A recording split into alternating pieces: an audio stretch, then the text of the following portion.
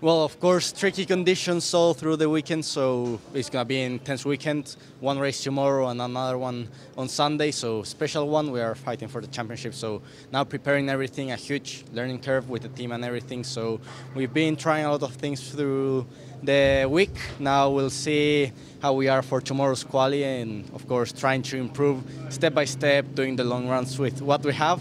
Of course, the weather is not coming along for anyone with the rain and the winds, but I think we are slowly improving and we'll be in a good position for both races at the end of the championship here in Algarve.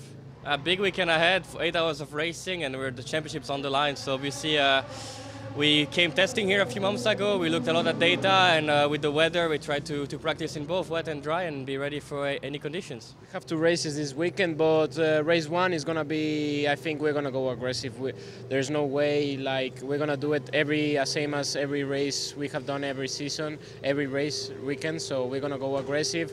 I trust at least in my other 2 teammates, so yeah, I think we're going to go aggressive because we want to win this as soon as possible, so let's push, and Saturday and Sunday we have a chill.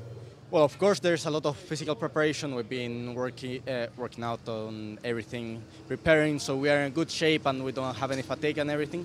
And of course, a lot of simulator to make sure we don't lose any time at the track. So yeah, there's been a lot of preparation. Now we have to review the strategy, see how is the weather, and of course, line up everything so we make the good calls into the race and of course have the best chances for the last hour. We're here to win a championship. We're going to push. We want to win both races, you know, and I think that's the best way to do it. We cannot count points. We will just go full attack and hopefully be as smart as usual and make it overall. So it's the first time for ELMS, at least for me, that I'm doing ELMS, that we have 2 races in one weekend. Obviously, you want to stay out of trouble in the first one because you still have a second race to go. But obviously in both races we go full attack. We want to win. We need to score a lot of points, so there is no holding back on that. We're gonna full push. We're gonna keep pressure on our competitors. So yeah, just because we're leading for a lot of points doesn't mean we're gonna push like there's no tomorrow.